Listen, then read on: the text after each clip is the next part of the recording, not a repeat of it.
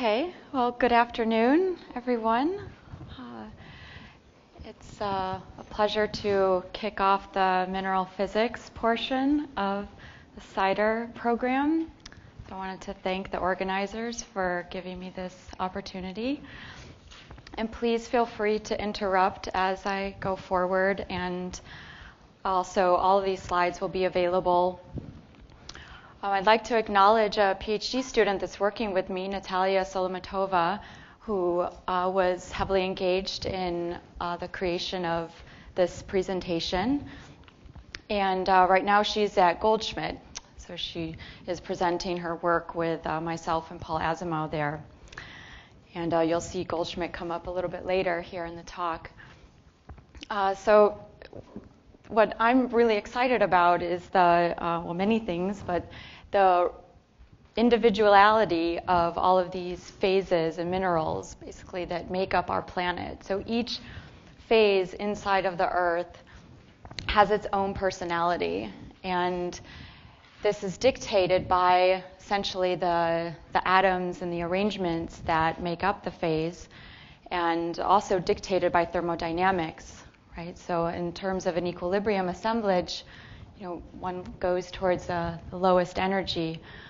And what I show here are just a few snapshots of some of the major players, either in dynamics or in sort of interpretation of Earth's history.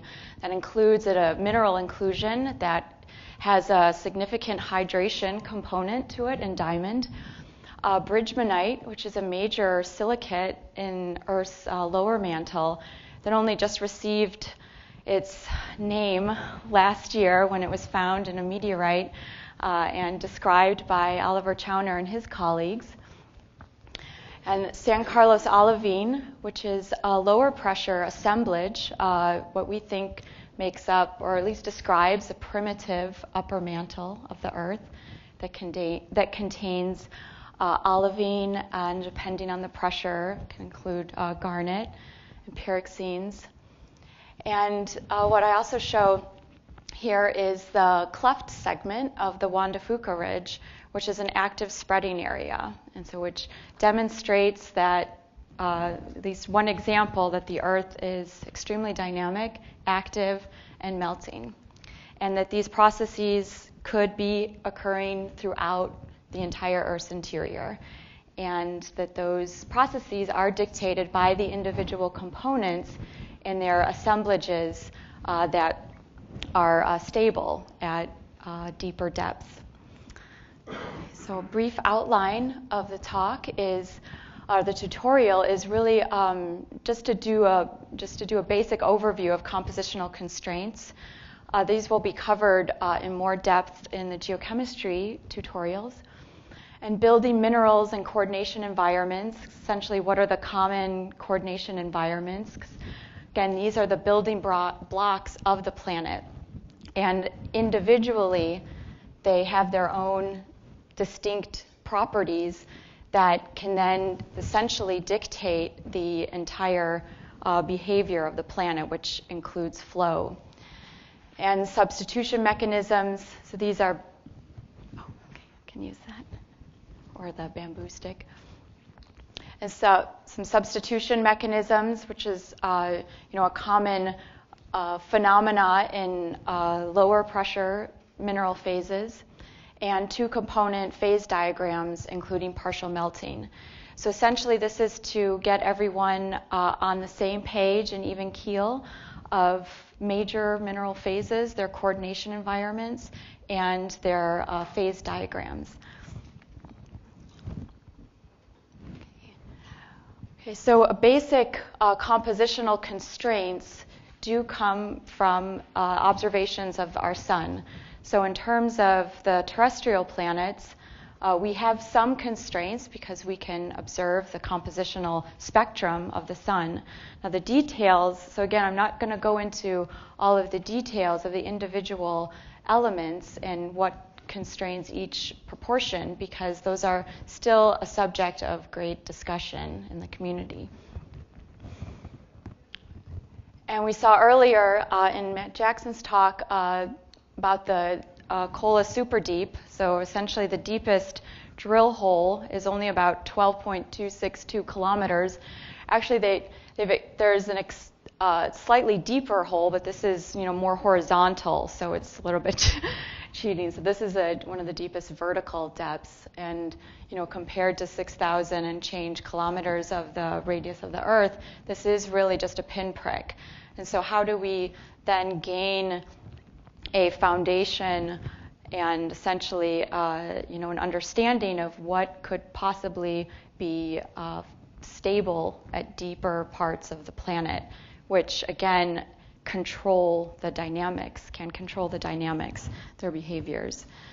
And so going deeper, one can look at mantle xenoliths, San Carlos olivine, for example. These are snapshots of primitive parts of the mantle before they've been partially melted. So we'll get into that in a little bit.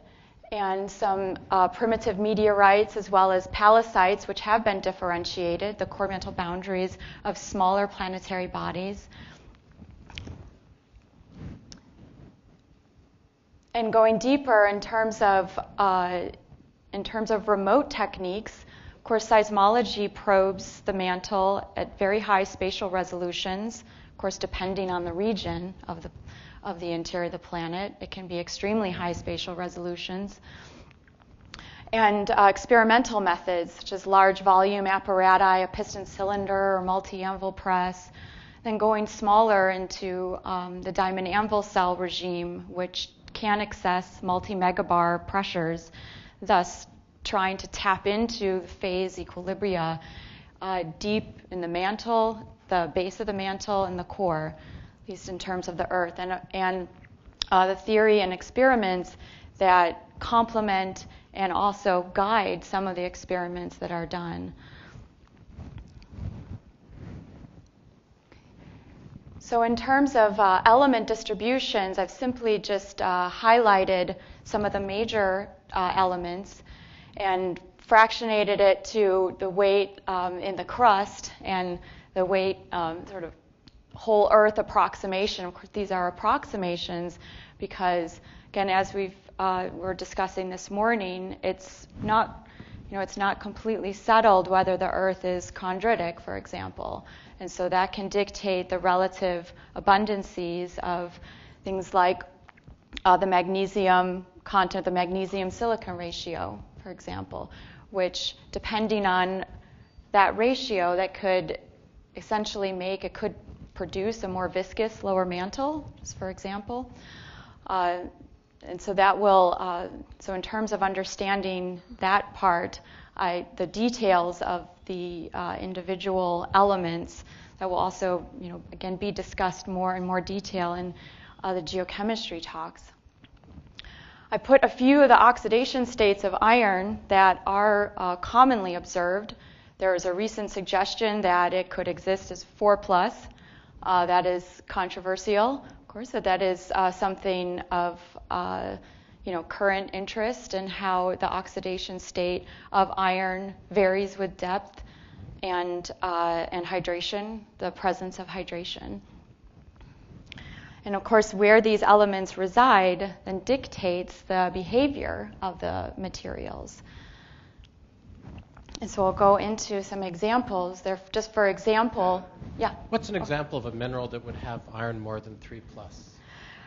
There's a suggestion that iron hydroxide, when subducted down to core mantle boundary conditions, can disassociate and essentially free up the hydrogen atoms, leaving FeO2 as one of the products, which would... And right, yes. Mm-hmm.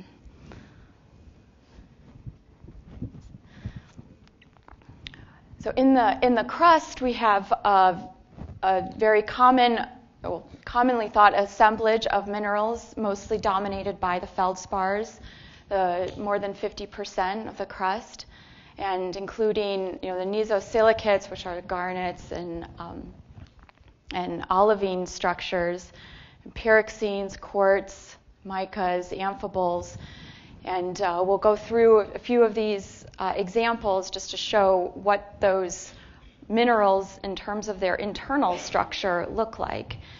And I want to emphasize that it's in terms of crystalline, in terms of the solid materials, the crystalline materials, of course, have a lower free energy than their amorphous or, let's say, glassy counterparts. And it's a competition between the attractive, the binding forces, and the repulsive forces. And so these are dictated by essentially the forces between the atoms, the charges, and we'll go through some of those examples in just a minute. And this can be determined experimentally, typically using X-ray diffraction or neutron diffraction. It's mostly for the bulk material. Surface type probes include transmission electron microscopy, atomic force microscopy, electronic backscattering diffraction. But there really is no perfect crystal that exists. I think the closest thing is silicon. So you may have seen, sometimes one can see these huge chunks of silicon that can make them essentially boulder-sized quantities with far less than 1% of vacancies. And that's essentially why they can be used as optical devices. They're essentially used to monochromate X-rays, just for example. But there's really no perfect crystal exists. And this is also an exciting area because at any point in time, the structure of the material is just a snapshot of those atomic positions.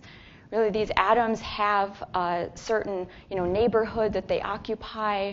So they have vibrational properties. Those define part of the stability, the vibrational thermodynamics. And many of these phases, especially at low pressure in the crustal areas, have defects. They simply crystallize out, and in that particular environment, they have voids in their crystal structure. And how those defects change with compression is also a focus of sort of interdisciplinary research because it guides essentially how materials can flow.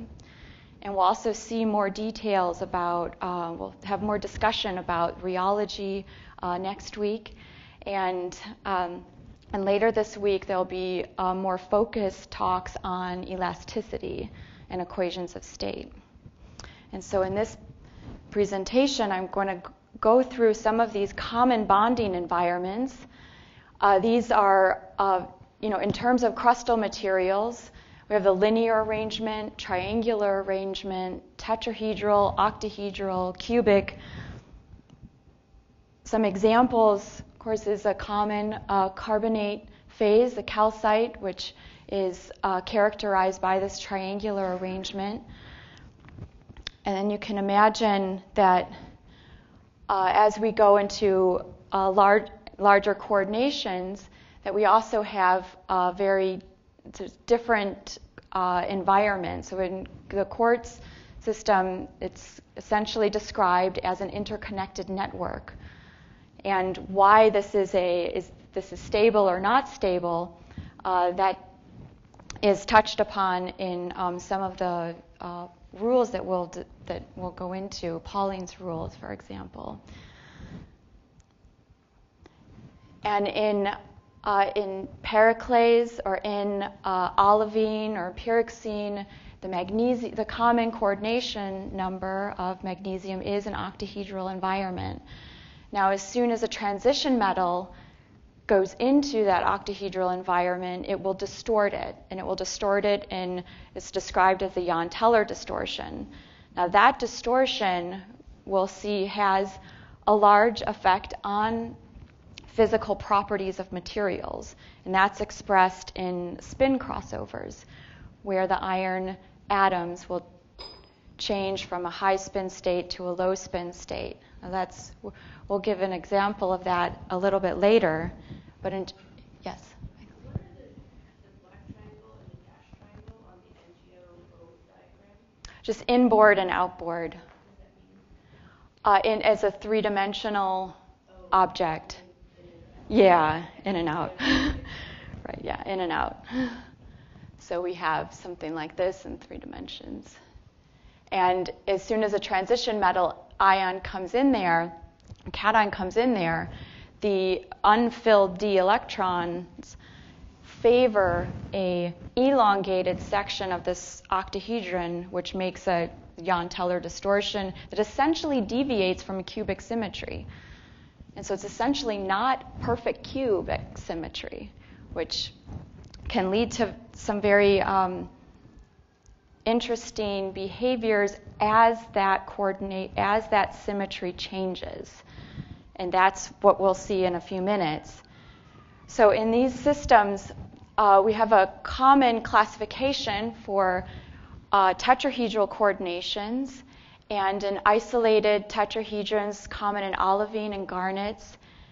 Now, if they tend to share corners, they can go into double tetrahedra, chains or double chains, and essentially an infinite network and a sheet structure.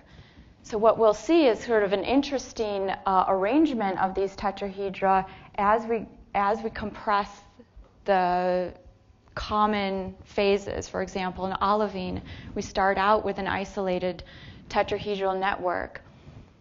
And at higher compressions, those tetrahedra tend to, what we'll see is that they'll go into share corners and an infinite network in the Bridgmanite structure. And so having these specific arrangements of atoms, we can see already that it could lead to anisotropic behavior. And so the forces that are acting on these atoms, which are expressed as bonds, you can imagine in a chain structure that this could result in, say, higher forces along the chain and perhaps weaker forces perpendicular to the chain. And this is also, you see this in the sheet silicates, where within the chain, it's a very strong material, like graphite, for example. Bridgmanite is also another example of this sheet-like silicate. And perpendicular to this sheet are extremely weak bonds, relatively speaking. In post-Bridgmanite, they are still quite strong, though. In the post-Bridgmanite structure, even though it's characterized as a sheet structure, the bonding environments are still quite, they're anisotropic, but they're not as anisotropic as, let's say, graphite or a mica. It's a highly compressed and dense form of a sheet silicate. Oh, yeah. Should it not still be called post-perovskite if you refer to the structure as a... Yeah, can call it post. Yeah, I'm just curious about this. Like, are we supposed to call it post-Bridgmanite or post-perovskite? I think because it doesn't have a natural observed counterpart, then it should still have the name post-perovskite. That causes some... But the calcium silicate phase, just as an aside, which we'll get to, does not have a natural analog, so that's still referred to as calcium perovskite. But I think that for Bridgmanite, there's some discussion whether you can call it post-Bridgmanite or post-perovskite. It's like calcium chloride. It's like the stishovite phase. Yeah. Yes. But there are potentially, since perovskite is a structure family that has many, many, many compounds in it, it actually is more accurate to portray it as post-Bridgmanite, because that actually specifies it's the magnesium iron silicate. Just my opinion. It does, yeah. There could be potentially many post-perovskites, like potassium tantalate has a totally different structure, but never mind. Exactly. But it does refer to the magnesium silicate phase. There are still a lot of discussions about what that symmetry is for post-Bridgmanite or post-perovskite. We can refer to it, so I don't have a very strong opinion on this particular topic, but but the international mineralogical community does, and they would stubbornly still call that post-perovskite because there is no natural analog. But you should be on their panel. It's a structural. It's a structural transition. It's a structure. It's a designation of something that is after the FeSiO3 phase. So But it. No, because you also have it with different compositions, as the calcium iridate, yeah. But it can also be. It can also be before. If you think of. Can we move on because? Yeah. I don't. Excuse me. I don't want people to get the wrong impression and think that this is one of the most exciting areas right now in mineral physics, discussing the name of our potential lowermost mantle. Nor is it pedagogically important. Right. Call it what you want. Thank you. All right. So moving on, we will just briefly go through these symmetry environments. So this is a very common set of terminology that mineral physicists use to describe materials and their different phases. And so although there are 14 different Bravais lattices, I will just focus on a few of the very symmetric ones, cubic and hexagonal. From those systems, you can distort the structure in ways that are, of course, important for understanding their physical properties. But in terms of our discussion, I'll just give examples of the cubic and hexagonal systems. In the posted notes, I'll provide all of them. So in the cubic system, there are 3 different ways of classifying a cubic system. So primitive simple cubic, which is quite rare, actually, a body-centered cubic and a face-centered cubic. This is where the atoms reside, as you can imagine, on the faces of the cubes. And if we look at them in 3 dimensions, we have the simple cubic, again, body-centered cubic, which is a common structure for a low-pressure phase of iron. And the face-centered cubic, the FCC, is a high-temperature phase of iron. In the primitive cubic system, it is quite rare because the packing efficiency is not very efficient. And so one example is polonium metal. This is more for just demonstration purposes. It's not a common structure in minerals or alloys. In a simple cubic system, when you have more than one element, we do have these sort of interpenetrating cubes, and one example is the cesium chloride.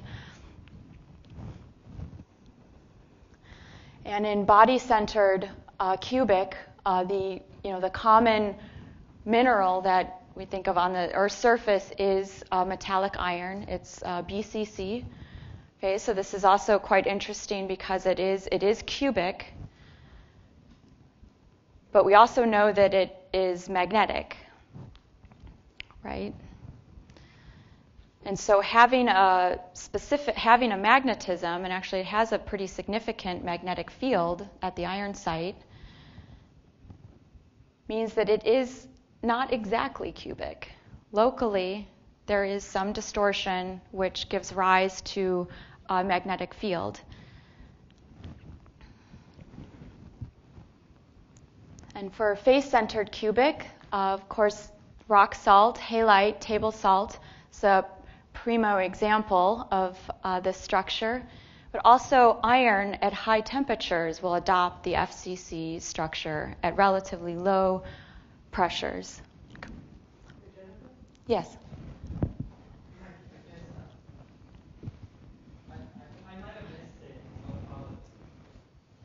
If you go back one slide, you said because it has a strong magnetic field at the body center, at the center of the cube, we know that it is not perfectly cubic. Can you help me through that reasoning? Yeah, at each iron site, exactly. Not to be confused with just the center. Okay. So at each iron site, there is about a few tens of Tesla, if one measures it with, let's say, Mossbauer spectroscopy, of a field that has a particular angle with its crystal structure. So the magnetic structure, which is defined by the field strength and its orientation with the other these vertical planes and cube diagonal planes, is actually a slightly different symmetry environment. And so in this case for BCC iron, we see that if this were in a magnetic field, that we would be able to measure a distinct, what's called the magnetic phase angle, and that angle is slightly different than these 90-degree angles that define the cube. So there's a magnetic structure that's essentially embedded in the so-called static structure. This is also the case for magnetite, for example. It has a very clear static structure of the atoms, but within the iron sublattice, it defines a different symmetry, which allows for a relatively weak field, but it is observable. I mean, Okay, thank you. Sure. Can I just follow up super briefly? I guess maybe Ved's question was something to the effect that there's symmetry in that crystal structure, and so why doesn't the effect of each atom on the other, through magnetic torques or whatever, balance, and so there's no net distortion? Because we look at that picture and there's symmetry everywhere. Right. And so you'd expect the magnetic influences to retain that symmetry. Right. So it's a reversible interaction, right? Yes. So in a random orientation of iron atoms, or with BCC iron, we see that the field is relatively uniform, and so if one sort of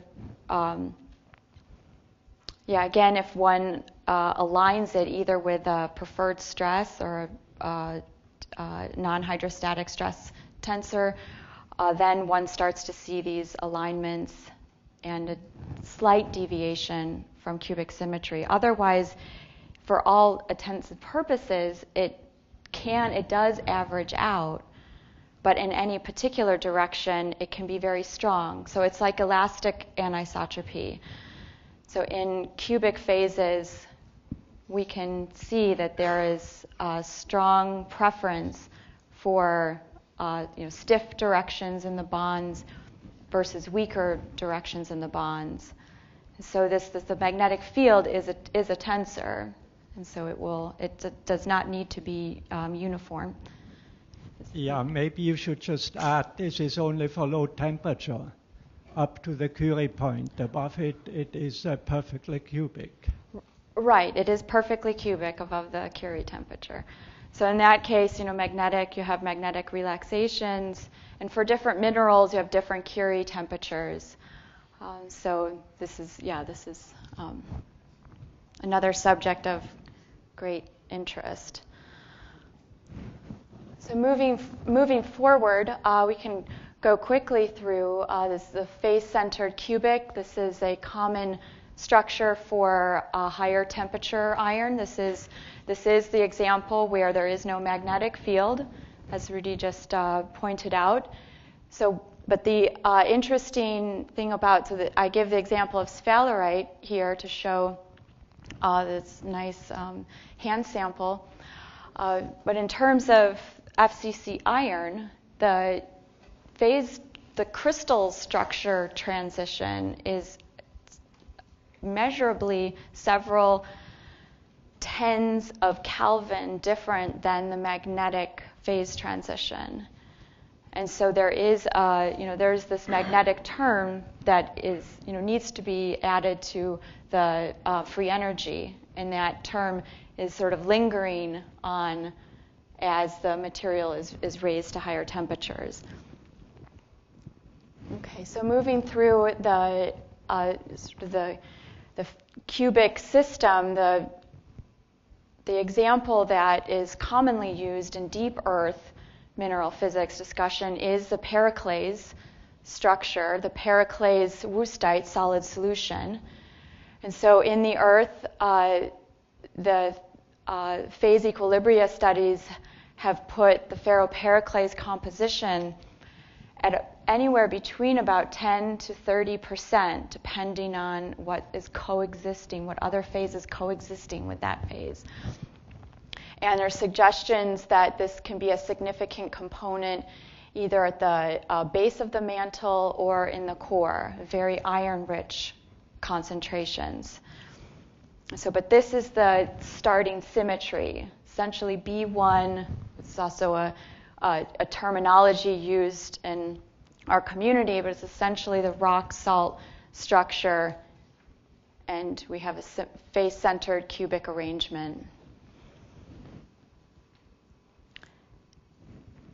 And the other example I wanted to show is the hexagonal system. So the hexagonal system nicely describes a common phase that we observe at the surface of the Earth, quartz, and down to some minor compressions and temperatures as a network structure.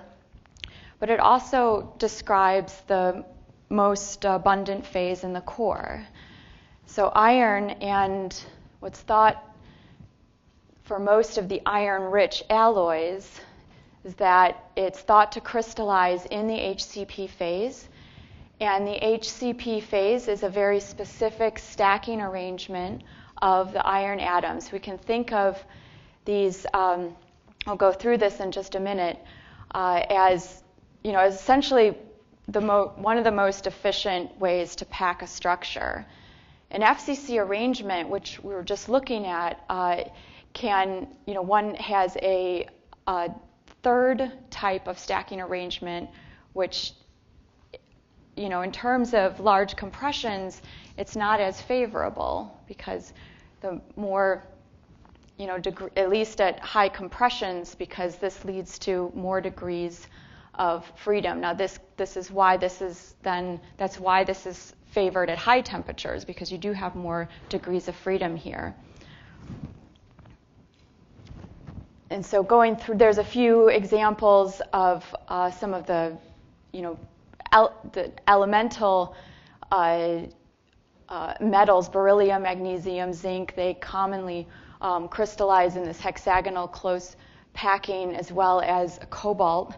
So sometimes they're used as analogs to the main phase in the core, because at least up to now, it's not possible to crystallize the HCP phase of iron at room pressure and temperature conditions.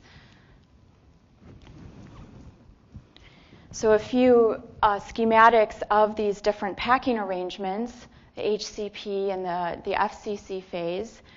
And going further, we can see that in the HCP structure that we have, again, because we're going A, B, A, B, A, that leads to a more efficient arrangement of the atoms. There are less interstitial sites. And so what do I mean by interstitial sites? We can see that in the AC environment, there's an octahedral hole. So this is where elements could reside in those holes. But you can imagine that at larger and larger compressions that becomes unfavorable. But something that is, So these two packets, they have identical packing efficiencies mathematically, right? Yes. Yes, but, okay. Yeah, so the question or the comment is that, yes, the FCC and the HCP structural arrangements and the layering, they have the same packing efficiency mathematically. But if one looks at the free energies associated with those arrangements, we also consider entropy.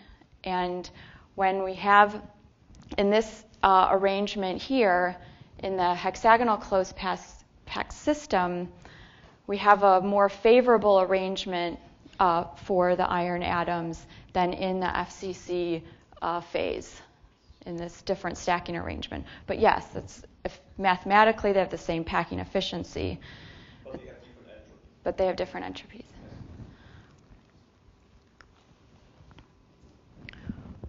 Okay, so when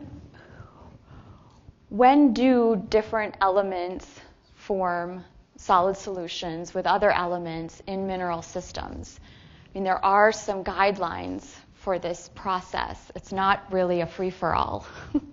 And Pauline outlined this in great detail. And I think it's still, it's fairly well reproduced. And I would like to just show 4 of them. There's actually a 5th one, parsimony. In the radius ratio argument is that the cations are generally smaller than the anions. So, we begin with this radius ratio of 1. Okay, but only cations that are large enough to not rattle around in the interstices, but small enough to fit in. So it really does need to be a sweet spot of the size. Can't rattle too much. And so we have these schematic representations and then a more quantitative table later on. And we have an unstable limit where you see this cation would just be rattling in its cage. And now this could be stabilized in a very, very tiny space of pressure and temperature, such as you can imagine, zeolite structures, which are very open networks, they tend to absorb some of these cations, like cesium. That's a common void occupier. And in going through, some of the different examples, we can see that based on some of these environments that we discussed earlier, one can use these radius ratios as guidelines to whether a certain element will exchange with another element or form a bond. And so I've just given a list of these elements. I won't go through. I'll leave those just for reference. And we'll go through with the electrostatic valency principle, and this has to do with the bond strength being proportional to the cation charge and the coordination number.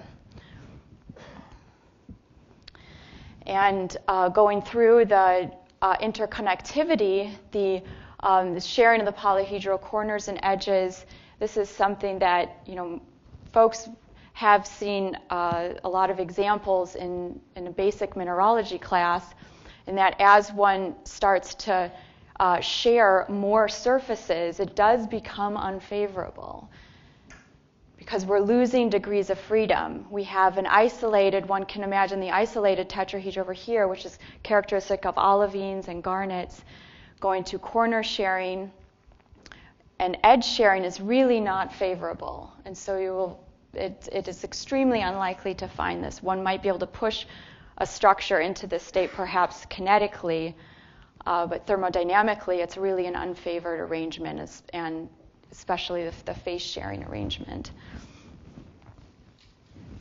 Okay, and the crystals containing different cations, this is one of the most prevalent topics in terms of discussing different phases that comprise the rocks that we observe at various depths in the earth, is that of course these are not pure end-member phases that we observe in the earth. It is not favorable to form pure magnesium end-member olivine. It's not favorable to form pure FeO. There is going to be some mixing. And in terms of the guidelines, or what are the sort of the traffic rules for this, they do still need to be relatively similar in size and relatively similar in charge. And a few examples I give are the potassium, sodium, calcium substitutions. This is very common in the feldspars. The manganese, iron, magnesium, and iron 3+. These are very common in the refractory phases like olivine, pyroxenes, the MgO, FeO solid solution, and even the substitution of iron 3+ and aluminum 3+ is common, and it's thought to be the dominant substitution in the lower mantle when we have bridgmanite in the presence of garnet, which is the aluminum, which is delivering the aluminum to the system. And something to also consider is that the effective charge on anion size. So I'll give the example of sulfur. See, from 2- to 6+ is a significant change in the size. So this helps to dictate what the oxidation state of sulfur will be stabilized in which particular arrangement. And the same is so we can think of we can think of the effect of pressure for silicon. Of course, at low pressures we have tetrahedral coordination, moving towards octahedral coordination in the transition zone and lower mantle, and the garnet phases do contain the cubic coordination of silicon. Okay.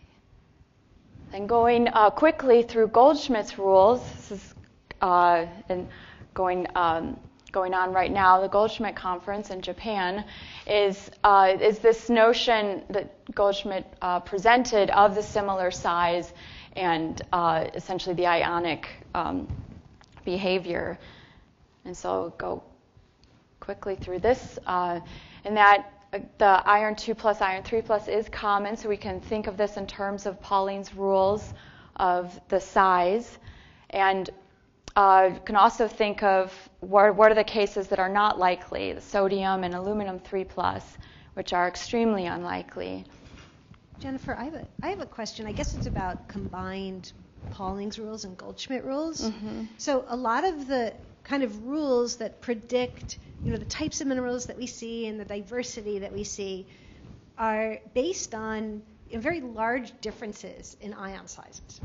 And so I guess my question is as you go to really high pressures, like in the deep mantle, do the ions share that same very large size distribution, or are they closer together in size? And if so, does that mean that the rules for deep Earth structures are maybe a little different from Pauling's rules, or maybe some of the rules become more important or less important? And does it mean that maybe there's less of a diversity in the deep Earth compared to the surface? Yeah, I think it's the latter, that because of compression, the sizes do become similar. So the rules can still be applied. And so that leads us to understand some of these systems that have been calculated or observed experimentally, that there can be more exchange of elements, of different types of elements that we wouldn't normally think of in the upper mantle or crustal conditions. So sodium and calcium, which are normally not as favorable to, let's say, to enter the bridgmanite phase, could become favorable. It depends on also what's coexisting with that phase. Right? The calcium silicate perovskite structure does have a larger cation area to perhaps accommodate some sodium if there's some basaltic or sediment components that are being subducted into the mantle.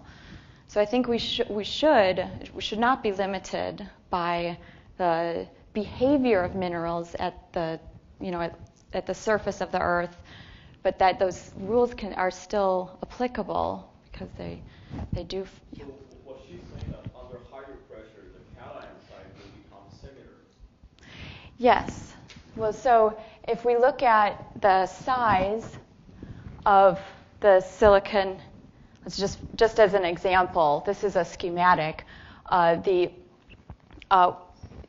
This relative size will then be similar to the aluminum and iron and perhaps magnesium and calcium. Now, what would need to be done is just to compare this with single crystal X-ray diffraction measurements, which do sort of put constraints on these sizes. that's how one constrains the size distributions. Yes. Yes, but all these rules actually works when we consider a model of atom which is a hard sphere. We only consider a hard sphere model for atom. In a crystal, the electron density is more diverse than just a sphere around the atom. So for sure. that's why we have several cases in which we can't apply these rules. Yeah. Right. But that hard sphere model with additions works really, really well in many, many cases. Especially for the liquids. But for solids, sometimes it's much more complicated. Yeah, that's true. So these are, again, these are basic guidelines that can also put some constraints on how we try to put together the planet, because it's really not. There are some considerations that hold at any compression. If they're similar sizes, they could be favorable to exchange with each other. So that's really something to still consider. And also at higher temperatures, there is the contribution from entropy allows for more of this mixing. General, it's getting above 6,000 Kelvin.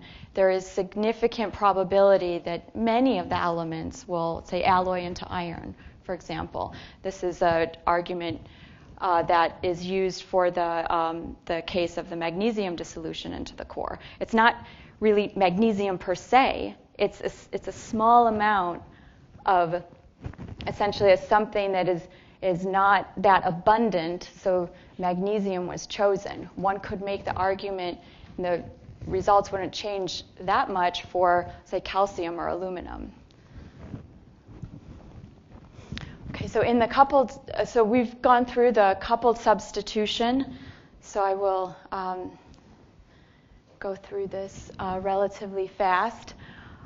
For the calcium and aluminum, these are favorable in terms of exchanging with each other. With sodium, it's similar to sodium and silicon. The albite anorthite solid solution that I'd like to go through to show some examples of that solid solution and of melting. And so coupled substitution is also the nice example of corundum and ilmenite, that these two end members can easily form a solid solution using the substitution of iron and titanium for aluminum. And with the iron sulfide system, we'll also see that there are situations where the sulfur does become more oxidized, and in that case, in this particular structure, vacancies are formed in order to balance the charge.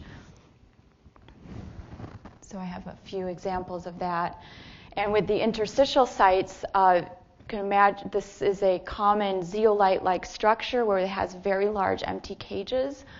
And the charge balance can be maintained by putting a small amount of cations that are essentially just balancing the charge, but are of similar size that can fit in there, but they don't rattle around too much. And so this can also facilitate ion exchange, where the network remains intact, but the elements that are residing in the cages could be easily exchanged. This is common in some of these heavy elements, strontium, cesium, and it's used for nuclear waste remediation, for example, or at least in the thought that it could absorb some of those nasty cations by sticking them into a zeolite. Oxidized, does that mean that the charge goes up? And you said sulfur gets more oxidized. Yeah, so it has to be balanced with either in the neighborhood of when it becomes oxidized, it loses an electron, so that electron has to go somewhere. So either it goes into another phase, that, like iron metal, for example, in the case of iron being oxidized, or it could be that the partial pressure of oxygen in the whole assemblage changes. And so that's another aspect that's not touched upon in this talk, but perhaps in in the geochemistry discussions, is that environment, the oxygen environment. This is discussed as in terms of Earth's history, there of course is a major change in the oxygen content of the atmosphere, and how that is expressed in the deeper parts of the planet, and is there any evidence that we have for that change, or a smoking gun, I should say. Okay, so the next series of slides, I wanted to just briefly go through a two-component phase diagram. This is a similar.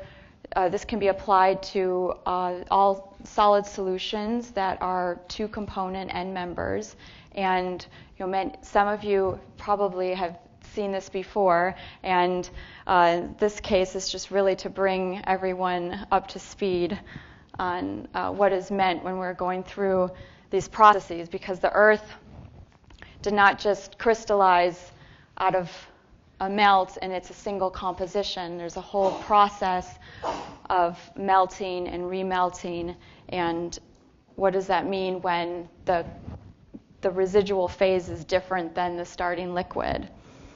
And so in a two-component system like the albite anorthite system, in a phase diagram, this is just a two-component system. Now these are really can be expressed in n dimensions, so I want to really just do a two-component system here to simplify it. And so we have, so we have the all-solid region, the all-liquid region, and of course the region in between is the liquid and crystal. And the melting point of the sodium end member, which is the lower, it's not as refractory as the anorthite, has a lower melting point than the end member anorthite, calcium end member.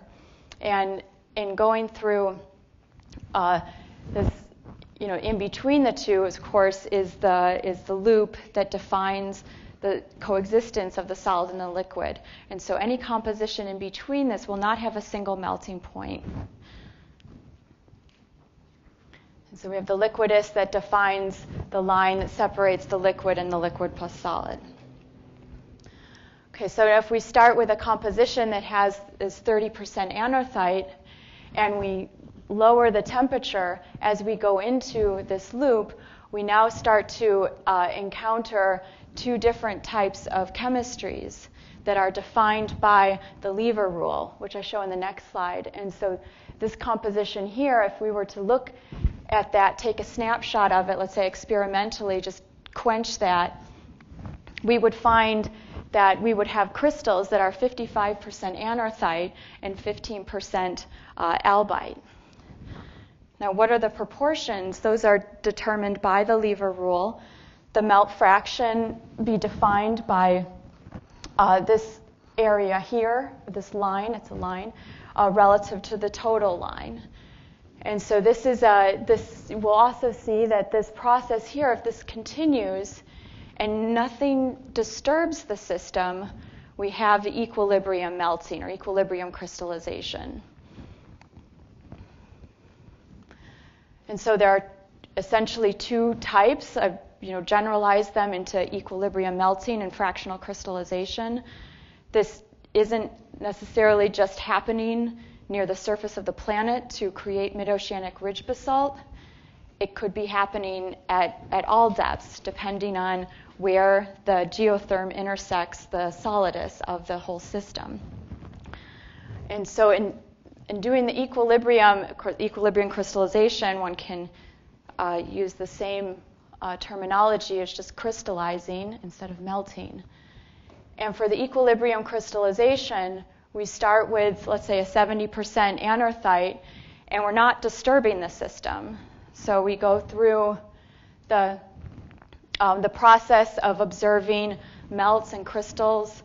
So this can be applied to any system, right? Of course, in n dimensions, it becomes a lot more complicated, but the math is there. There's something. There are, of course, experimental constraints that do make this difficult to determine all of those terms in the n-component system, but it's a tractable problem. And so in any system, when you have some melting, we talk about systems in the Earth, LLSVPs, ultra-low velocity zones, subducted slabs, sediments. There's discussion about whether or not they create or they permit partial melting to happen. That means the chemistry is going to change if it is not an equilibrium process. And so in an equilibrium process, we just march through, and the proportions at any snapshot in time in the binary loop are, again, dictated by the lever rule. But if it's not disturbed, it just crystallizes out at the same composition. But the Earth is dynamic, and it's very likely that some of this melt will be extracted, and that crystals will separate out.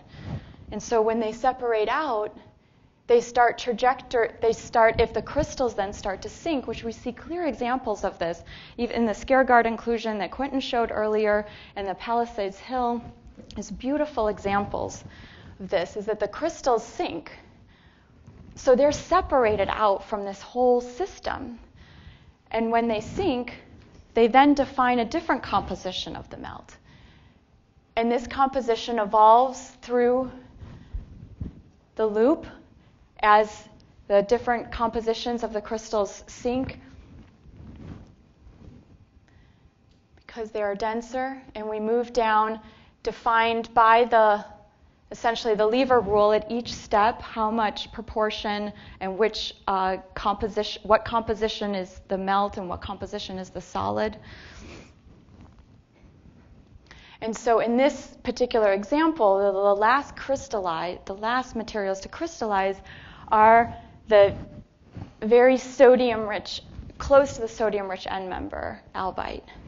And that's observed in some of these systems. This is a very, obviously this is a cartoon image, but one can imagine this situation, and it's not necessarily just happening at the surface of the Earth. And this defines a Bowen's reaction series, which is a common sort of way to think about how minerals crystallize out at minerals that are under relatively low compressions. And so this continuous series was what I just showed an example of, the calcium-rich plagioclase, which is very refractive, going down to the anorthite sodium plagioclase. In the system of olivine to biotite, this is a discontinuous series because this is not a simple two-phase system. There are interruptions of the phase diagram as eutectics and paratectics, and that will separate out a system it will not evolve through one continuous loop. It will jump around to the other loops.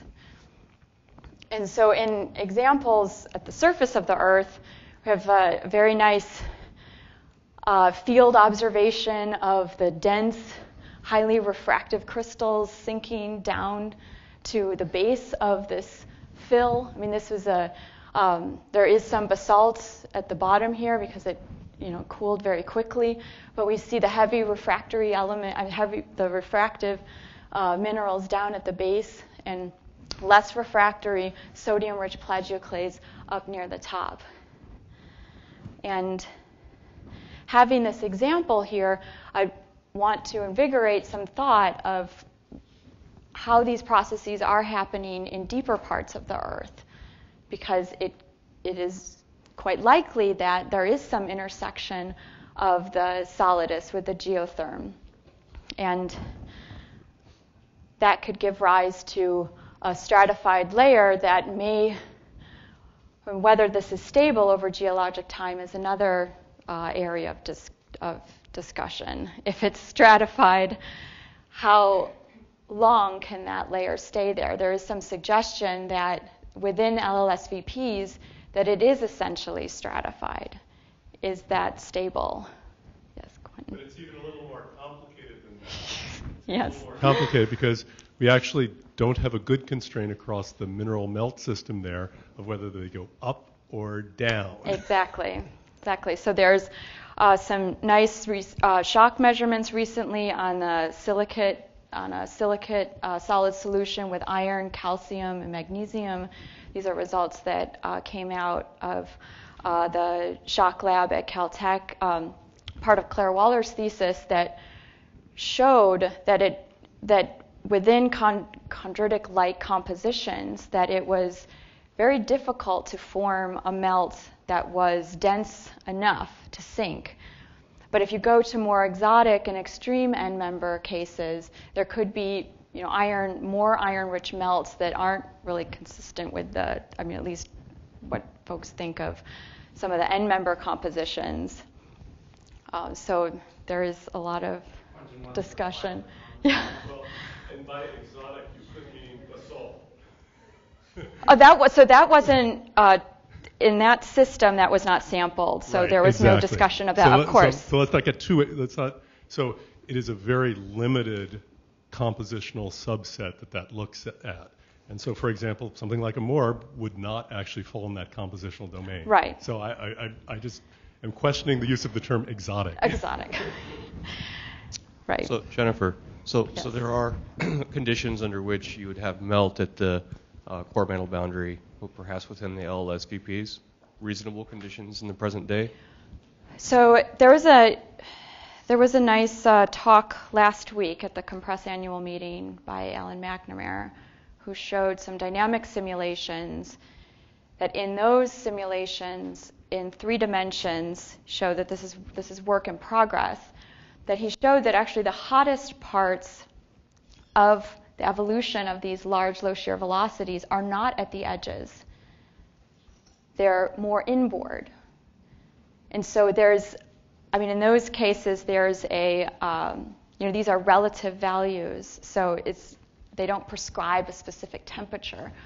But what they did look for were where the regions were hot, and essentially the thermal gradient along the core mantle boundary. And so I think these are, there's not the only dynamic simulation of these materials, but it was thought for a while that the hottest parts of these LLSVPs were at the edges.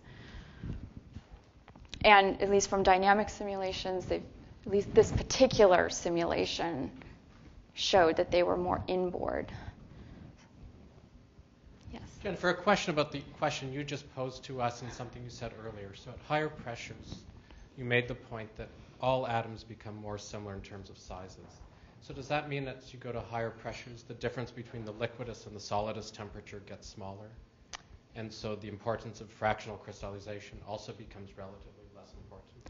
It could be, yes. I think there's just not enough, there really aren't enough studies. There are only a handful now that have been done in the diamond anvil cell at core mantle boundary pressures, and there really is there's a difficulty in defining the solidus and liquidus from those experiments, although they do make the claim that they are still relatively large. This is for morb and for a more peridotite melt. So they make that claim. And so we've already talked about decompression melting. This was something raised by Michael Manga, and in terms of generating melts, there are ways that we can think of it in terms of either just the normal situation where we don't have an intersection of the geotherm and the solidus, or where the geotherm is raised significantly to intersect with the solidus. This is such an event at the mid-oceanic ridge. In deeper parts, there could be a stronger gradient in temperature that allows for melt to be produced at depths. This is something that we can consider at all depths of the Earth. and that this and this solidus, again, is defined by the system. And so if one has a system such as mid-oceanic ridge basalts and their sediments, their hydrosediments, this could be significantly lowered, as is shown just schematically here, as the subduction proceeds and the devolatilization of the sediments here could lead to a intersection of that geotherm and the melting or the solidus of this system. So, and from many of these experiments and computational work, the lower mantle as an average rock could be considered as peridotite, although this is making a certain claim about the ratios of magnesium and silicon. So these boundaries are not set in stone. This is based on experiments that are done on this particular system of olivine, garnet, and pyroxenes as found in peridotites, like the San Carlos olivine nodule. I'll show you as an example. It is possible to generate or to have a system that has a little bit more olivine or a little bit less olivine. And that is a topic of discussion, especially for the transition zone, where the seismic gradients are significantly higher than they are in the upper mantle and the lower mantle. And then as we go down deeper, we see the formation or the dissociation of ringwoodite into the oxide and the bridgmanite phase. And as this is going on in the transition zone, actually at shallower depths, the calcium silicate perovskite phase is exsolving out of the garnet phase. And then we get down to a post-perovskite phase in the D double prime layer. So showing a few examples of these phase diagrams, here I show the fosterite phayolite solid solution phase diagram. It starts at low pressure and goes up to just the shallow part of the lower mantle. This is a fairly well-studied system at lower iron concentrations, where we think the Earth's upper mantle falls around 10 to 12% iron, and that going through these loops, remember that if the system is not disturbed, then it will have a finite width to that transition, which could help in interpreting seismic discontinuities. So we'll get to that example in just a second. But on the right, I show just the magnesium end member phase diagram, where we see the simplification of the olivine, wadsleyite, ringwoodite phase transitions. But we know in the mantle it's not pure forsterite, it's not pure iron-free end member. And so we must think of these systems as having at least finite phase loops. And having finite phase loops, for the olivine system, this was one of the very exciting parts of experimental mineral physics, was the observation, the discovery of the densification of olivine, and that occurred at just about the conditions that the seismologists were observing, strong reflections around 400 or 410, which is shown here. And those are the vertical lines here, which is this is a review article by Frost.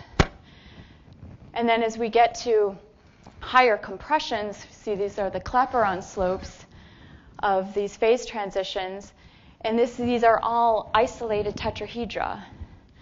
But when it goes into the bridgmanite, it becomes a network of tetrahedra, of octahedra, sorry.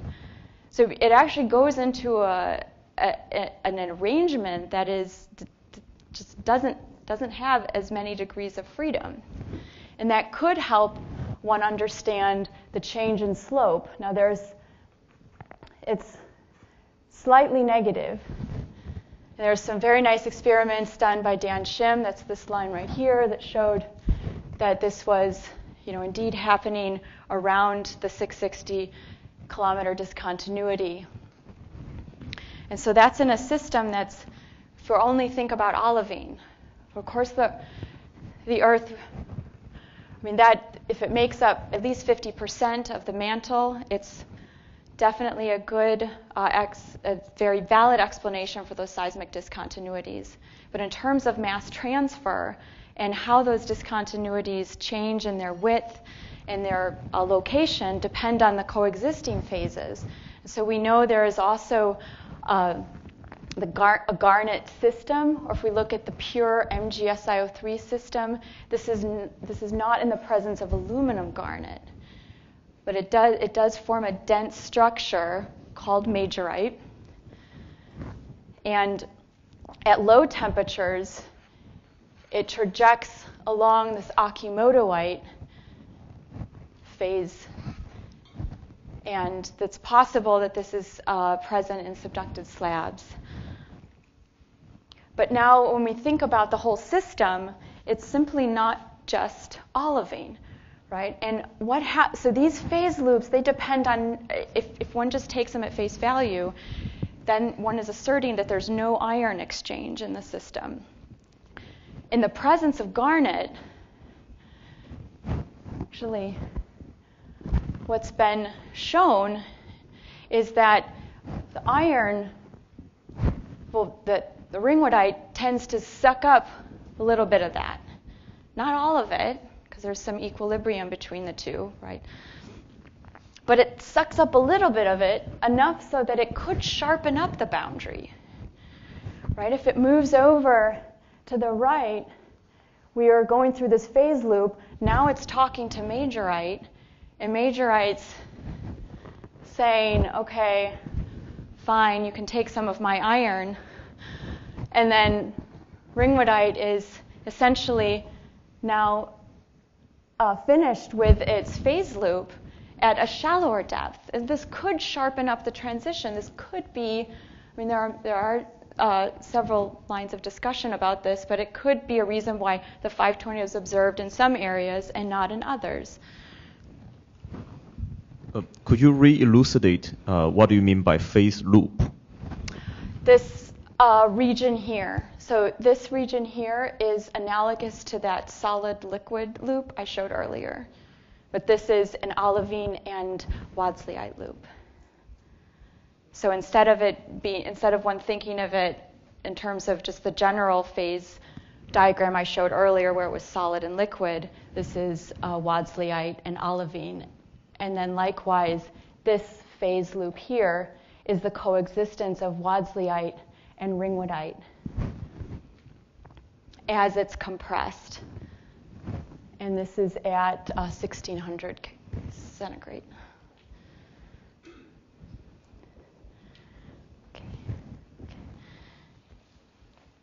Okay, so moving forward, I wanted to show this nice computational result by Lars Stixrud and Carolina Lithgow-Bertoloni.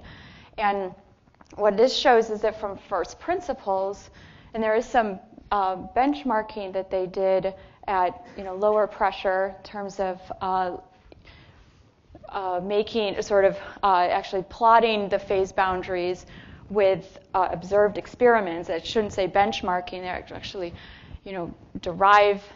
They make the claim that's derived from first principles, and that one can see that the trajectory, which is shown right here, this is a density line that's shown here, is that in the transition zone, that they are observing this olivine to Wadsleyite transition in the presence of garnet, and they also have some clinopyroxene that is still stable here. Okay, now the effect of hydration. So I would like to use the word hydration because in many of these structures, at least in Wadsleyite and ringwoodite, they're found as hydroxyl groups. So they're not actually individual water groups, which is different than some of the lower pressure sediments and phases where they have molecular water. And as just as a general trend, this can be more complicated than this, especially in the presence of iron, that it has been suggested that it reduces the transition pressure, and adding another component to the system should necessarily either expand the phase loop, i.e. broaden it, or at least keep it the same. It's unlikely to sharpen it because you're actually adding components to the system. So this scenario, one can plot these the Clapeyron slopes of these phase boundaries, and then actually assess them with respect to different geotherms. And so we see that in colder regions, which could be characterized more accurately by a slab geotherm, that the transition is occurring at lower pressures as compared to ambient mantle, or however one wants to define ambient mantle. And so if these transitions, just for example, if these transitions are happening at lower pressures, that means that, of course, then that would make a prediction that in subducted areas that one would observe the reflection at shallower depths compared to 400.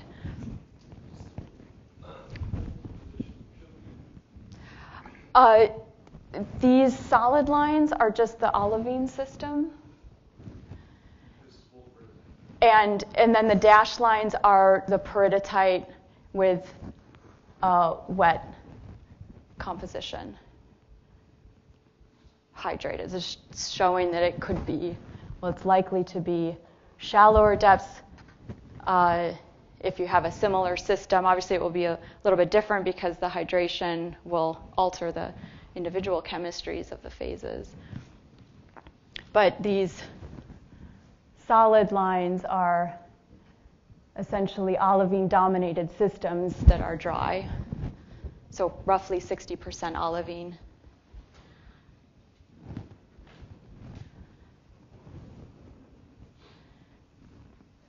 Okay, so moving forward into, well, just to show the silica system at low pressures, this is a common phase in anywhere from a few percent to perhaps up to 10% in volume of mid-oceanic ridge basalts.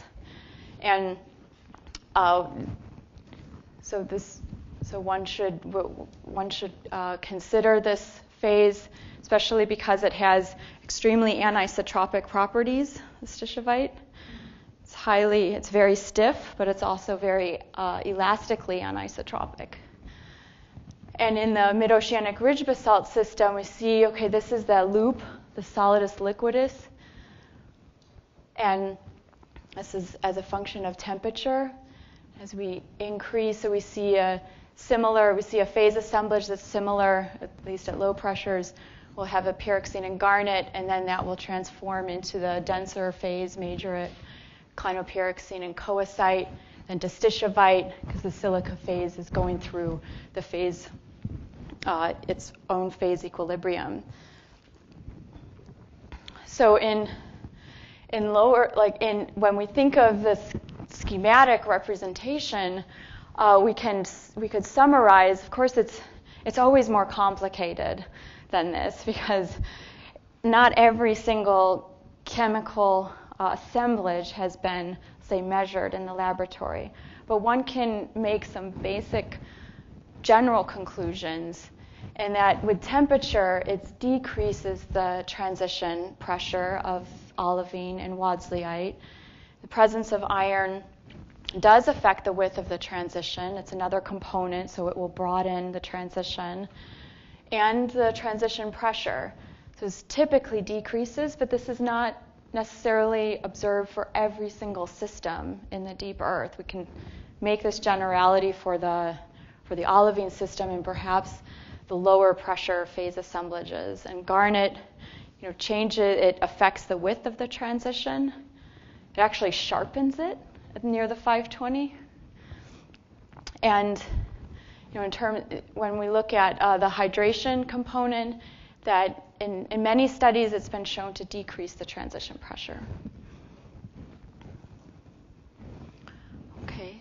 So I have, I think I will go through, this is just one example of looking a little bit deeper and looking at the iron oxide component and the spin crossover, and in terms of discussing how the spin crossover can affect the dynamics of the lower mantle. And I show this image here because it's been thought to explain some of these isolated pockets of ultra-low velocity zones that may not be associated with hotspots. And so going back to the solid solution, we see, at least at room pressure, a complete solid solution of periclase and woostite. And the iron 2+ in the octahedral coordination, as it is in any structure in octahedral coordination, has unpaired electrons. So this is what we mean by a high spin state, is because it's dominated by the high spin direction of the electrons. And at low pressure, you'll see that the crystal field splitting energy is lower than the spin pairing energy. And so that means that it's unfavorable to pair those spins, to pair them up, to bring them down. But at higher compression or at shorter bond lengths, they will pair. And this has also been shown by DFT theories that becomes more symmetric environment and also denser by a few percent. And so that has an effect on the total density of the system. So in a study that Natalia did using neon as a pressure medium, just show a result that is important for understanding the dynamics and also compositional effects, that using the same criteria to define the spin crossover, it is evident that with increasing iron concentration, the spin transition does increase as pressure. But at higher iron concentrations, we stop at 60%, they become magnetically ordered. And so it's no longer the classic or canonical high spin, low spin transition. And this begs a question about how complete the MgO-FeO, periclase woostite, solid solution is at high pressures and temperatures, because it's interrupted by a magnetically ordered transition. But that at higher temperatures, this will broaden up. This is entropy driven. It's more favored to not be in 100% low spin state. And so it's some mixture of high spin and low spin. And then finally, just looking at the Bridgmanite to post-Bridgmanite transition, this is the last example, in that the influence of the Clapeyron slope, which is thought to be positive, actually extremely positive, ranging from 9 to about 12 in some studies, that we can see that if this is indeed happening inside the Earth, and we know what pressure, we know the pressure inside of the Earth very well. We don't know the temperature very well.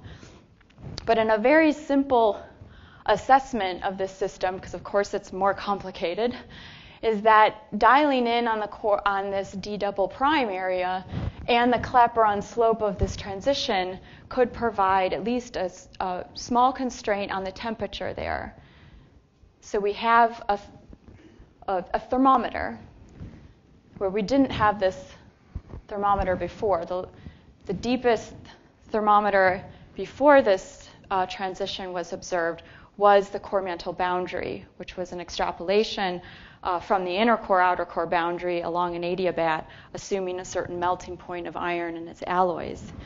And so this led to the suggestion that along certain temperature profiles, one could back transform to Bridgmanite and have these post-perovskite lenses, which could influence the heat flow across the core. Now we know that that is an important constraint, or it is important for us to understand that in light of, say, these variations in thermal conductivity of iron, presence of radiogenic elements. And finally, with this is a nice study of the high pressure behavior of silica and showing that the phase transition to Seyfertite is actually just a little bit higher than that, the post-perovskite that's occurring in Morb. This is done by Grosholsky, Shim, and colleagues, and that this can complicate the interpretation of seismic observations. It's no longer the single reflection that could be the sole cause could be post-Bridgmanite. There are multiple transitions happening in this region. And finally, I just want to end with this figure showing different petrologic assemblages, that we shouldn't, of course, limit our thinking to a peridotite system, the Morb system, the sediment system, which can deliver very hydrous phases to great depths, and that each of these phases have their own personalities, and they could help explain, for example, the seismic velocity anisotropy. But because they have their own personalities and many of them are quite anisotropic, of course they have variations in thermal conductivity, not just between the phases, but within the phase, because they could be, for example, an orthorhombic, they could be characterized by orthorhombic symmetry, like Bridgmanite and post-Bridgmanite, but depending on their interconnectivity, meaning are they sheet structures or are they an interconnected network, they could give rise to very strongly conductive layers if aligned, which is argued for post-Bridgmanite, post-perovskite, along that sheet layer. And so that's what I'd like to end with, and I'd be happy to take some more questions.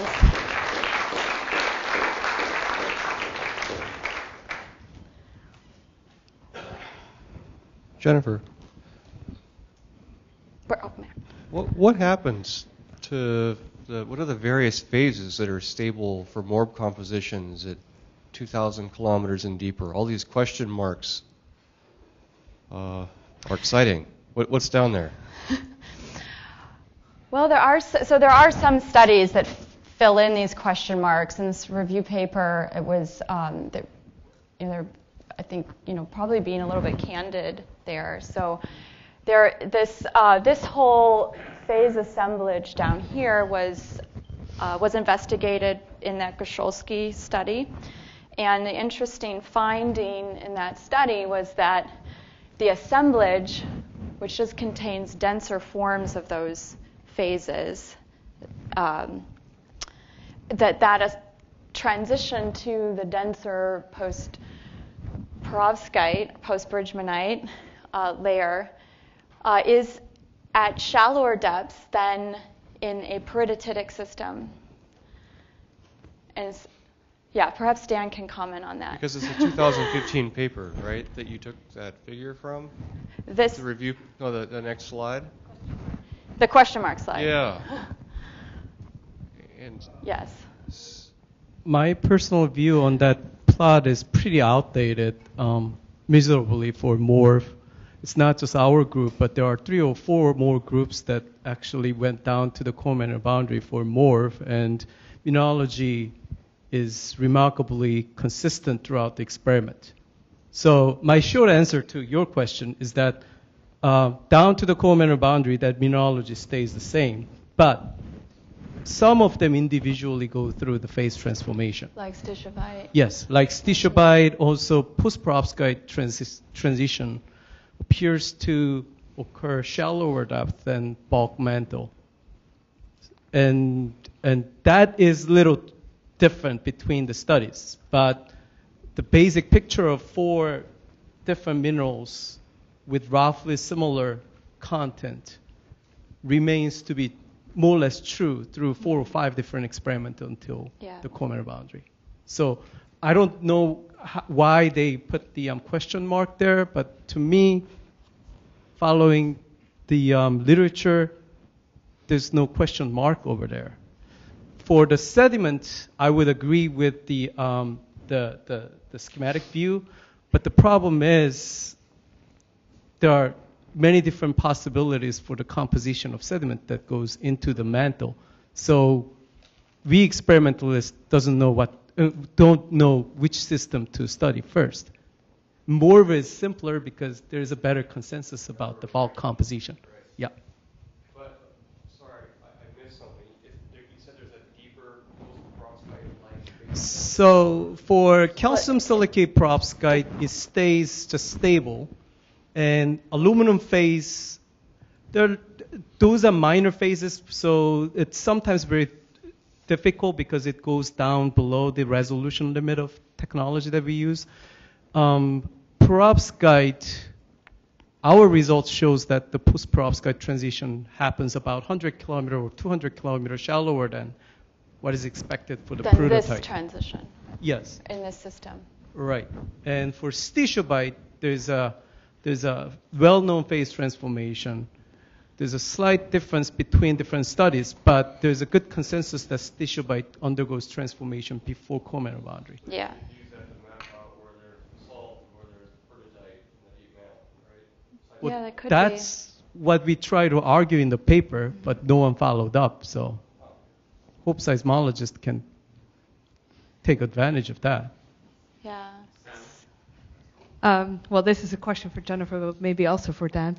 Can there be post-perovskite at the bottom of the LSVPs with these large clapeyron slopes, or does it totally depend on the depth and composition? I think based on the thermal profiles of these LSVPs that it seems unlikely that it would be at the base because the temperatures, I mean, from the 3D study, just a recent study, the one that Ella McNamara showed, that yes, there are these pockets that are the highest temperatures. Those are inboard from the LLSVPs. But even under, because if there is a chemical anomaly, so if these are modeled as chemical anomalies, they will heat up. They will heat up more than the rest of the mantle.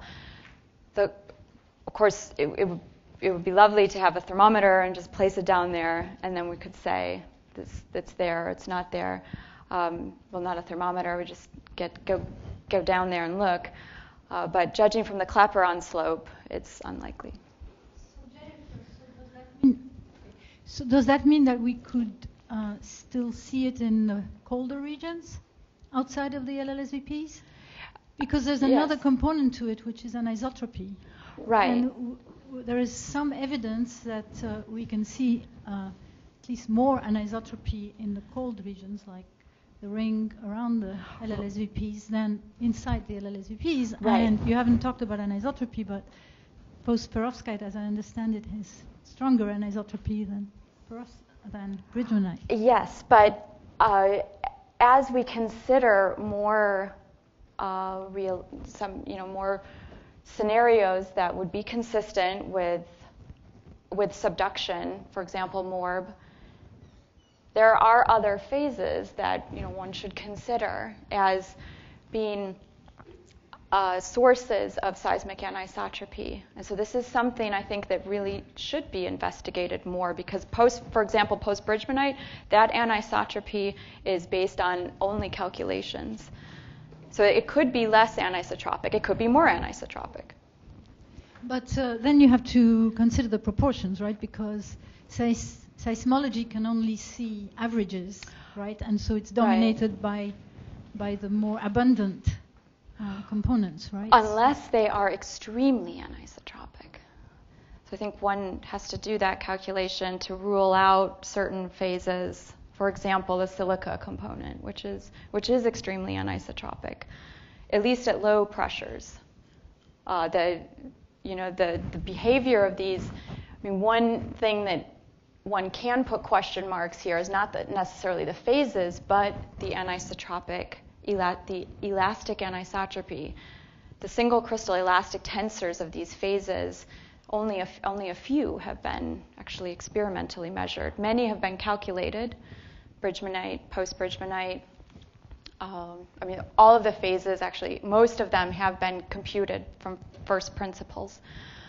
And so I think this is a tractable problem, because the only way how does one induce that anisotropy? First, it has to, which I think will be covered in the rheology talks, or in terms of developing fabric. First, the system has to develop fabric. And then that system has to have anisotropic components that propagate the shear, for example, the horizontally polarized shear wave faster than the vertically polarized shear wave. Let's thank Jennifer. It's coffee. Rudy will have the last question. Last comment. Now, isn't the post-stationwide, so SiO2 isn't that cubic? Correct. And so it would have a much lower anisotropy. Oh, not necessarily. It's orthorhombic. And is it anisotropic? Yeah, and cubic systems we know can be strongly anisotropic, like MgO, for example. Yes, yes, thanks, Chris. For each of these categories, these three categories, what's the approximate mass fraction? Instead of volume fraction, you mean? So no, I don't mean. I mean, if you were to take pyrolite, morb, and sediments and talk about yes. the mass fraction in the mantle. Okay, so the sediments. So just back of the envelope calculation, it would have to. So it depends on. We should do this, or perhaps somebody already has done this.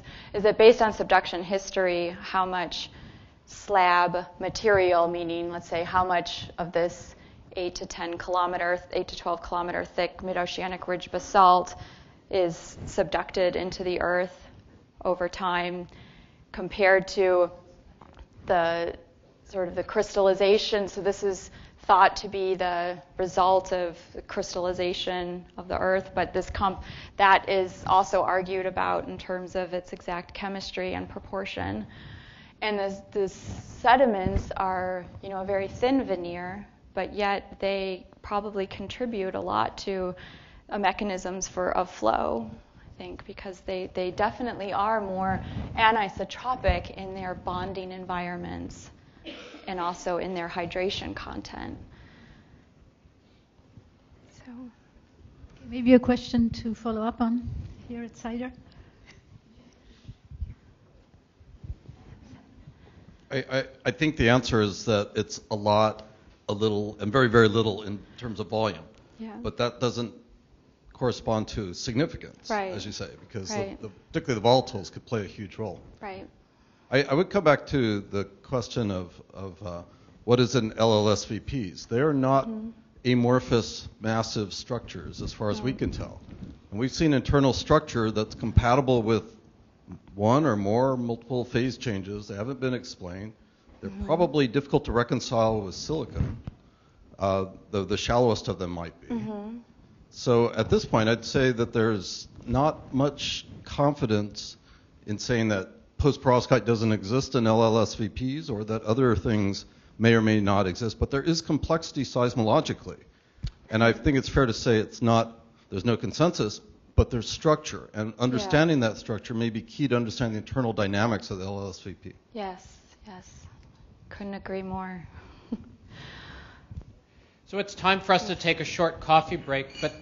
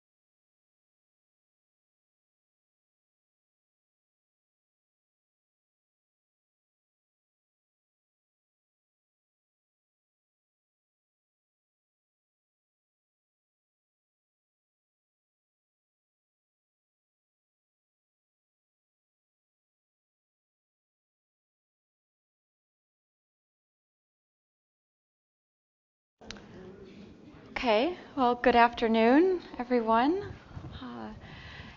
It's a pleasure to kick off the mineral physics portion of the CIDR program. So I wanted to thank the organizers for giving me this opportunity. And please feel free to interrupt as I go forward, and also all of these slides will be available. I'd like to acknowledge a PhD student that's working with me, Natalia Solomatova, who was heavily engaged in the creation of this presentation. And right now she's at Goldschmidt, so she is presenting her work with myself and Paul Asimov there. And you'll see Goldschmidt come up a little bit later here in the talk.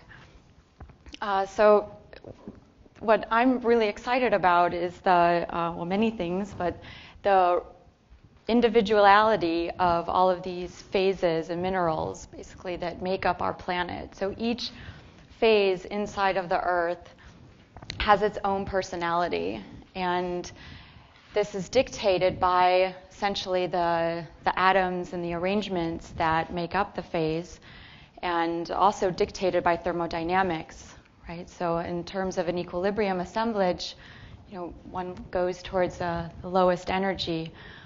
And what I show here are just a few snapshots of some of the major players, either in dynamics or in sort of interpretation of Earth's history. That includes a mineral inclusion that has a significant hydration component to it in diamond. Bridgmanite, which is a major silicate in Earth's lower mantle, that only just received its name last year when it was found in a meteorite and described by Oliver Chauner and his colleagues. And San Carlos olivine, which is a lower pressure assemblage, what we think makes up, or at least describes, a primitive upper mantle of the Earth that contains olivine, and depending on the pressure, can include garnet and pyroxenes. And what I also show here is the cleft segment of the Juan de Fuca Ridge, which is an active spreading area, and so which demonstrates that, at least one example, that the Earth is extremely dynamic, active, and melting, and that these processes could be occurring throughout the entire Earth's interior, and that those processes are dictated by the individual components in their assemblages that are stable at deeper depths. So a brief outline of the talk is, the tutorial is really just to do a basic overview of compositional constraints. These will be covered in more depth in the geochemistry tutorials. And building minerals and coordination environments, essentially what are the common coordination environments? Again, these are the building blocks of the planet. And individually, they have their own distinct properties that can then essentially dictate the entire behavior of the planet, which includes flow. And substitution mechanisms, so these are, I can use that, or the bamboo stick. And so some substitution mechanisms, which is a common phenomena in lower pressure mineral phases, and two-component phase diagrams, including partial melting. So essentially, this is to get everyone on the same page and even keel of major mineral phases, their coordination environments, and their phase diagrams. Okay, so a basic compositional constraints do come from observations of our sun. So in terms of the terrestrial planets, we have some constraints because we can observe the compositional spectrum of the sun. Now the details, so again, I'm not going to go into all of the details of the individual elements and what constrains each proportion, because those are still a subject of great discussion in the community. And we saw earlier in Matt Jackson's talk about the coal is super deep. So essentially the deepest drill hole is only about 12.262 kilometers. Actually, there's a slightly deeper hole, but this is more horizontal, so it's a little bit cheating. So this is one of the deepest vertical depths, and compared to 6,000 and change kilometers of the radius of the Earth, this is really just a pinprick. And so how do we then gain a foundation and essentially an understanding of what could possibly be stable at deeper parts of the planet, which again can control the dynamics, their behaviors. And so going deeper, one can look at mantle xenoliths, San Carlos olivine, for example. These are snapshots of primitive parts of the mantle before they've been partially melted. So we'll get into that in a little bit. And some primitive meteorites as well as pallasites, which have been differentiated, the core mantle boundaries of smaller planetary bodies. And going deeper in terms of remote techniques, of course, seismology probes the mantle at very high spatial resolutions. Of course, depending on the region of the interior of the planet, it can be extremely high spatial resolutions. And experimental methods, such as large volume apparatus, a piston cylinder, or multi-anvil press. Then going smaller into the diamond anvil cell regime, which can access multi-megabar pressures, thus trying to tap into the phase equilibria. And it's a competition between the attractive, the binding forces, and the repulsive forces. And so these are dictated by essentially the forces between the atoms, the charges, and we'll go through some of those examples in just a minute. And this can be determined experimentally, typically using X-ray diffraction or neutron diffraction. It's mostly for the bulk material. Surface type probes include transmission electron microscopy, atomic force microscopy, electronic backscattering diffraction. But there really is no perfect crystal that exists. I think the closest thing is silicon. So you may have seen, sometimes one can see these huge chunks of silicon that can make them essentially boulder-sized quantities with far less than 1% of vacancies. And that's essentially why they can be used as optical devices. They're essentially used to monochromate X-rays, just for example. But there's really no perfect crystal exists. And this is also an exciting area because at any point in time, the structure of the material is just a snapshot of those atomic positions. Really, these atoms have a certain, neighborhood that they occupy. So they have vibrational properties. Those define part of the stability, the vibrational thermodynamics.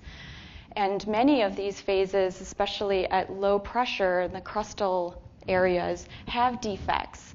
They simply crystallize out, and in that particular environment, they have voids in their crystal structure. And how those defects change with compression is also a focus of sort of interdisciplinary research because it guides essentially how materials can flow.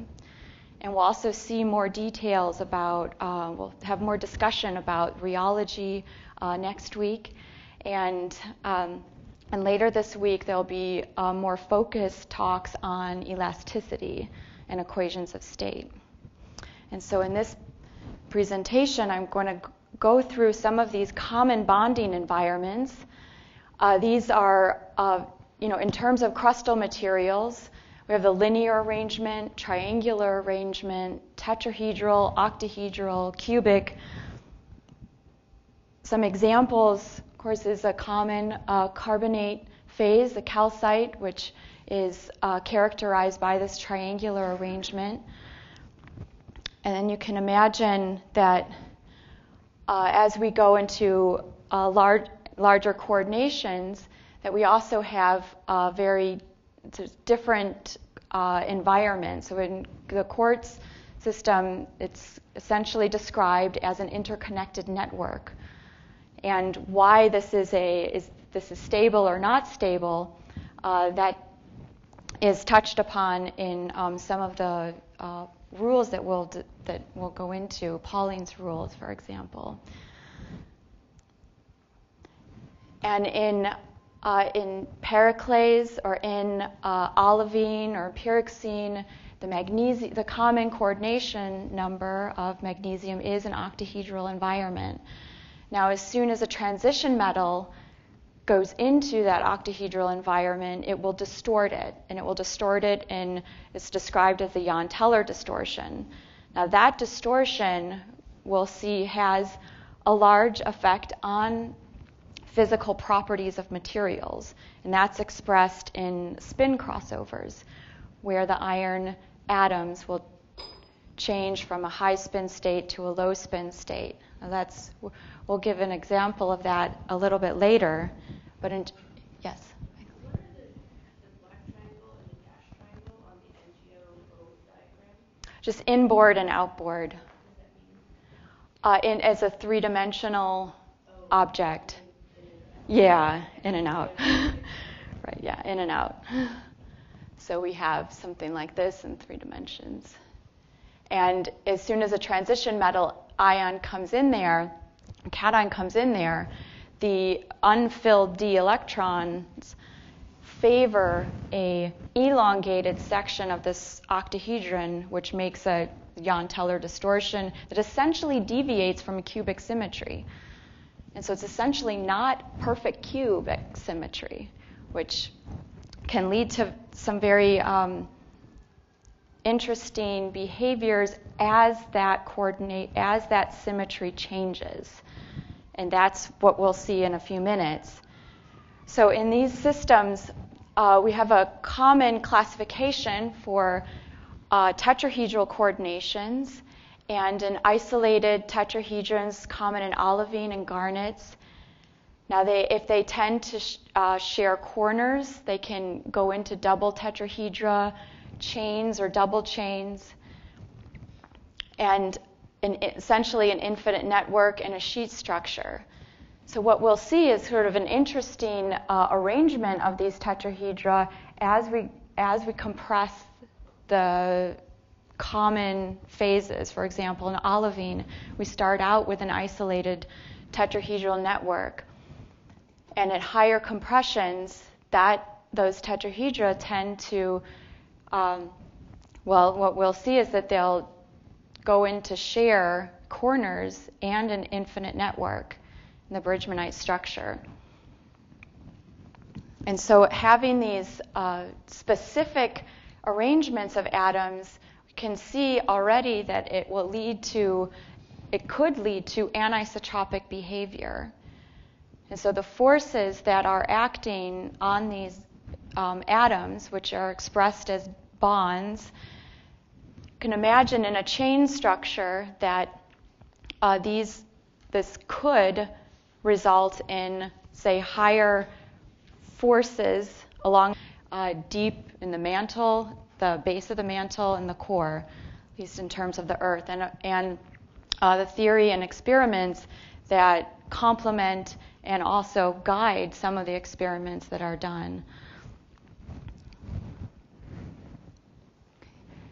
So in terms of element distributions, I've simply just highlighted some of the major elements and fractionated it to the weight in the crust and the weight sort of whole Earth approximation. Of course, these are approximations because, again, as we're discussing this morning, it's not completely settled whether the Earth is chondritic, for example.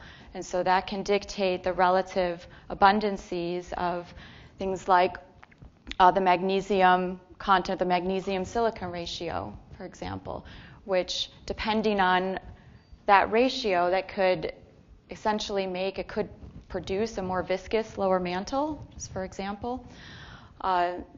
so that will, so in terms of understanding that part, the details of the individual elements, that will also, again, be discussed more in more detail in the geochemistry talks. I put a few of the oxidation states of iron that are commonly observed. There is a recent suggestion that it could exist as 4+. That is controversial, of course, that is something of current interest in how the oxidation state of iron varies with depth and hydration, the presence of hydration. And of course, where these elements reside then dictates the behavior of the materials. And so I'll go into some examples. There, just for example, yeah. What's an example of a mineral that would have iron more than 3+? There's a suggestion that iron hydroxide, when subducted down to core mantle boundary conditions, can disassociate and essentially free up the hydrogen atoms, leaving FeO2 as one of the products, which would... And right, yes. Mm-hmm.